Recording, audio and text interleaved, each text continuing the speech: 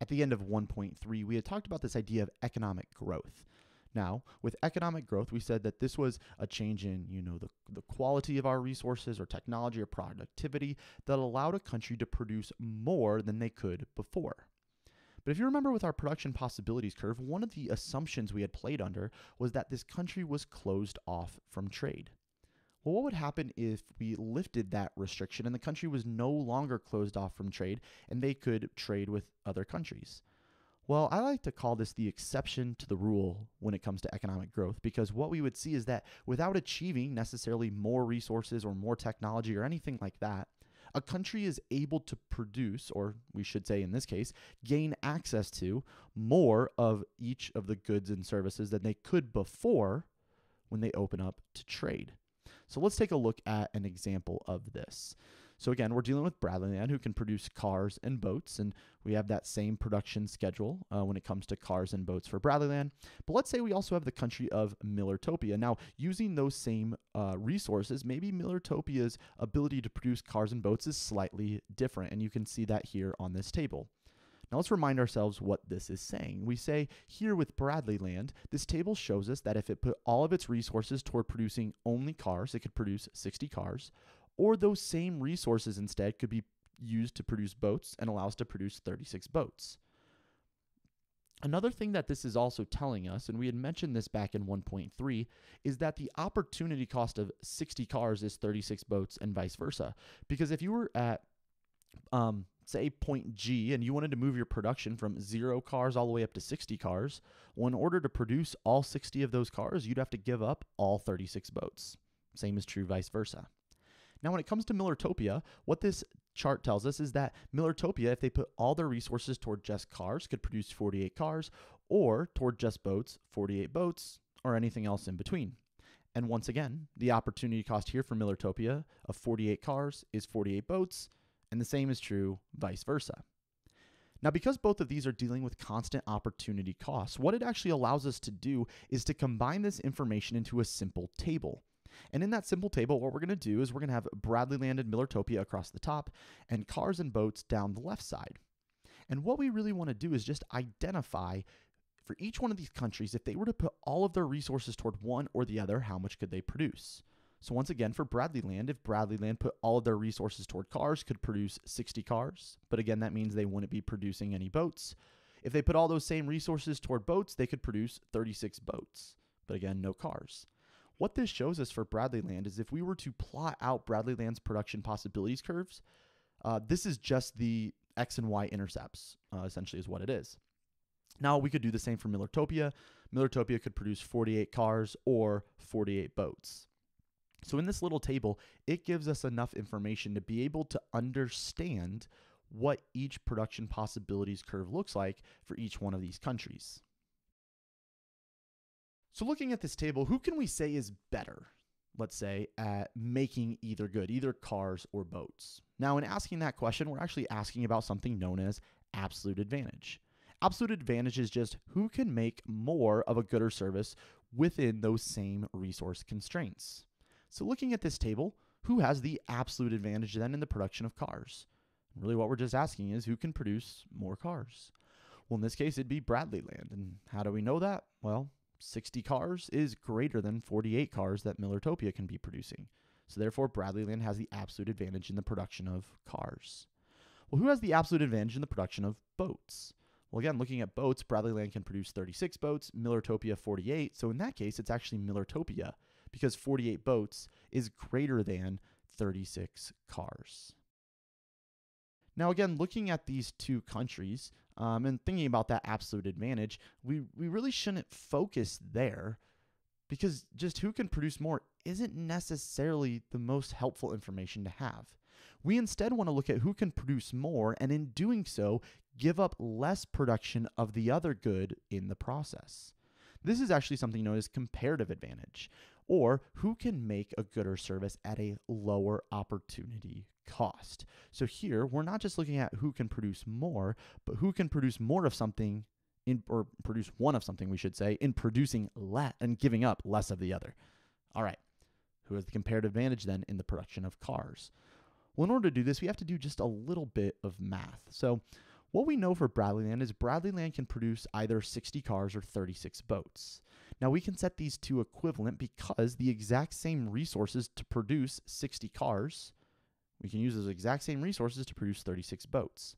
Now in this case, we don't want to know the opportunity cost for 60 cars because we want it to be down in a way where we're able to compare the two countries.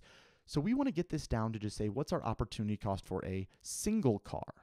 Well, what we can do here is just divide both sides by 60, because there on the left side, it'll give us just one car. 60 over 60 is 1.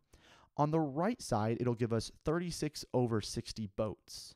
And if we simplify that down, what we would end up getting, again, one car equal to 36 over 60 boats is equal to one car for every 0.6 boats. Here's what that means. Bradley Land, anytime they want to produce one more car, their cost, their opportunity cost is 0.6 boats. They want to produce one more car, they have to stop producing 0.6 boats. When it comes to Millertopia, again, we said the same resources to produce 48 cars can be used to produce 48 boats, so we can set those two equivalent. If we want to get that just to say one car, again, so we can compare the two, what we would do is divide both sides by 48. In dividing both sides by 48, each side actually does simplify down into 1, because one car equals 48 over 48 boats.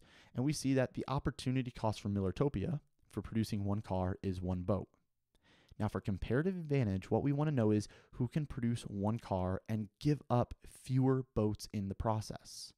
And if you notice, Bradley Land here has the comparative advantage. Why? Because in order to produce one car, Bradley Land has to give up fewer boats in order to do so than Millertopia. And therefore, Bradley Land has the comparative advantage. Now, who has the comparative advantage in the production of boats? Well, we would actually go through the exact same process that we just did and just kind of flip some things. So for Bradley Land, 36 boats is equivalent to 60 cars, like we had mentioned. But here we want to know just for one more boat. So what we would do is here divide both sides by 36 because it'll give us one boat there on the left. On the right, it'll give us 60 over 36 cars, which simplifies down into one boat is equal to 1.67 cars, or 1 2/3 cars. What this means is that every single time Bradley Land wants to produce one more boat, they have to stop producing 1.67 cars. That's their opportunity cost. They're giving up the opportunity to produce 1 2/3 cars. Now for Millertopia, like we said, 48 boats is equivalent to 48 cars. What we would do here is divide both sides by 48 to get that just to say one boat. And we'd say one boat is equivalent to 48 over 48 cars. That simplifies down once again into one boat equals one car. Now who has the comparative advantage here? Well, if you notice, Millertopia, in order to produce one boat, only has to stop making one car. Bradley Land would have to stop making more cars than that. They'd have to stop making 1.67 cars. And therefore, Millertopia actually has the comparative advantage here because Millertopia is able to produce one boat at a lower opportunity cost. So what if Millertopia and Bradley Land opened up their borders and traded? What would be their terms of trade and how much would they trade? Well, first of all, why would they trade? Well, like we had said that trade actually allows for countries to achieve or have access to more of goods and services than they could on their own. But we've got to prove that. So in order to do so, first we need to take a look at a couple rules for trade. First of all, trade is only going to happen if it's mutually beneficial, right? Like both Bradley Land and Millertopia both need to benefit from this trade in order for them to agree to trade in the first place. We're also going to look at countries specializing in producing the good for which they have the comparative advantage. The comparative advantage helps tell us which country can produce a good and have a lower opportunity cost. And whoever has the lower opportunity cost, they're the ones that we want producing it because their cost is lower. And finally, the terms of trade will exist between the countries' opportunity cost ratios. So we'll look at that one here more in a second. So when it comes to the terms of trade, we said each country, point number 2, is going to specialize in producing the good for which they have the comparative advantage, which means Bradley Land is going to specialize in cars because they had the comparative advantage in the production of cars, and they're going to spend all their resources producing 60 cars. Millertopia is going to specialize in boats since Millertopia had the comparative advantage there and produced 48 boats. And from there, Bradley Land will export cars to Millertopia, and Millertopia will export boats to Bradley Land. Now, the terms of trade, or the trade in general, is only going to be mutually beneficial if both sides are coming out better as a result, and that will occur between the opportunity cost ratios. Now, what does that mean? Well, let's take a look at one of those opportunity cost ratios for both countries. If you remember, we said for Bradley Land, one car was equal to 0.6 boats. Millertopia, their opportunity cost was one car for one boat. So what that means is, again, since Bradley Land is specializing in cars, Millertopia is specializing in boats, and they're going to trade, we want to know at what rate would they trade, and we need a rate in which it's beneficial to both. Well, we said it's going to fall between those ratios, and what that means is they would agree to trade at some rate for one car for every 0.6 to one boat.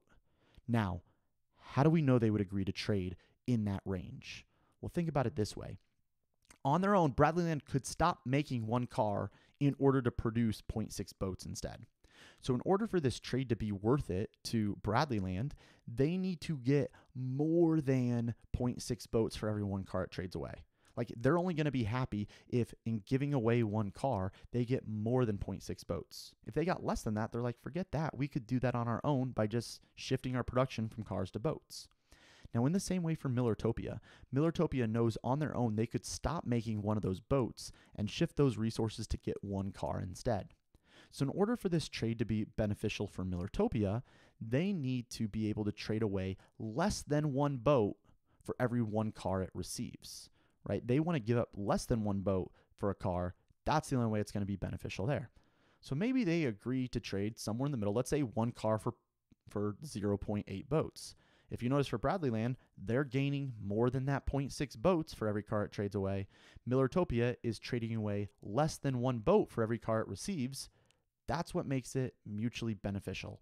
Both sides are coming out better as a result of this trade. Now, they're not going to trade exactly like one car for 0.8 boats. They're probably going to trade more than that, but at that same rate. So let's go ahead and use this example, multiplying that out by 30. So let's say that they agree to trade at that same rate, multiplying it out by 30. They trade 30 cars for 24 boats. Now, first, we're going to draw each country's production possibilities curve. So we have Bradley Land there to the left. We have Millertopia there to the right. And Bradley Land, if you notice, they are going to be specializing in cars. And so we can see we've highlighted that yellow point where Bradley Land is currently producing all 60 cars, currently no boats. Now, from that point, though, what they want to do is they're going to trade, and they're going to be trading away 30 cars. And so they will export 30 cars. So their own car access goes from 60 down to 30. So they'll export those 60 cars. Now, if you notice, Millertopia is producing at their yellow point there at 48 boats and no cars. And from there, they're now receiving those 30 cars. Those 30 exported cars, those are imports for Millertopia. Now, from there, again, it's not just Bradley Land sending 30 cars. Millertopia is sending 24 boats back in exchange. And so we see Millertopia's boat count goes from 48 down to 24 as they export 24 boats. Bradley Land, on the other hand, is receiving those 24 boats as imports. They've imported those 24 boats. Here's what I want to see what has happened as a result of this trade. If you notice with this trade, what has happened is that both countries have now moved to these new points. And if you notice with each of these new points, they are points that are outside of their production possibilities curve. Points that we had previously said were impossible without economic growth. And this is why I call this the exception to the rule, because neither of these countries experienced economic growth. They both just specialized and then mutually beneficially traded. And so if you see here for Bradley Land, after that trade, their combination of now 24 boats and 30 cars is a point they could not have achieved on their own, and so they are outside of their production possibilities curve here. Same thing's true for Millertopia. This combination for them of 24 boats and 30 cars is at a point outside of their production possibilities curve, a point that they could have not achieved on their own. So just to recap, Bradley Land produced 60 cars, exported 30 of those cars in exchange for 24 boats that they imported from Millertopia. Millertopia, on the other hand, produced 48 boats, exported 24 of those boats to Bradley Land in exchange for 30 cars, and they both moved to new points on their production possibilities curve. And we can understand and know that this is mutually beneficial because by specializing and then trading between those opportunity cost ratios, they have both now achieved points that they could not have achieved on their own. One last kind of warning I want to give you, just be careful whenever you see these little tables because oftentimes, like we just saw, it'll show it to us as the amount of a good or service that can be produced, right? However many cars or however many boats.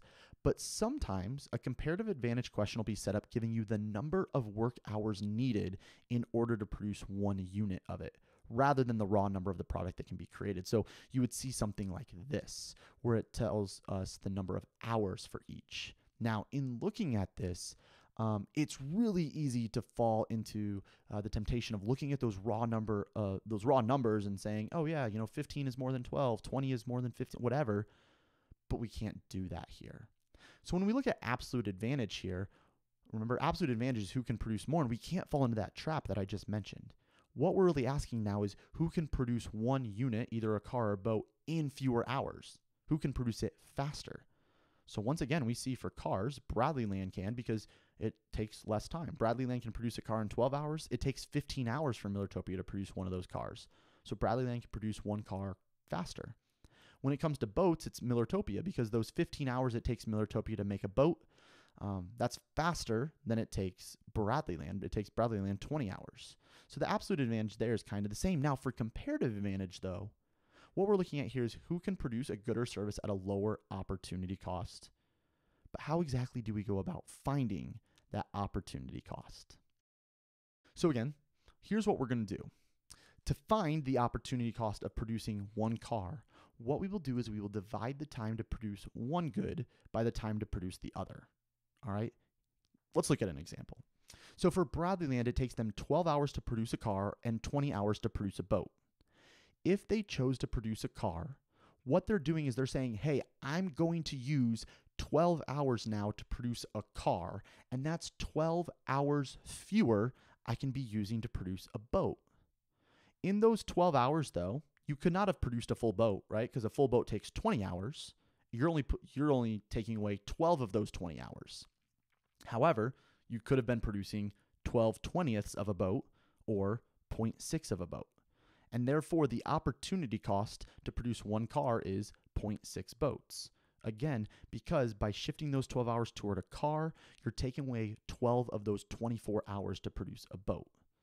So putting this into our table, we can do that one up that we just did up in the upper left corner there, where the 12 divided by 20, the 12 hours to produce a car, divided by the 20 hours to produce a boat gives us 0.6.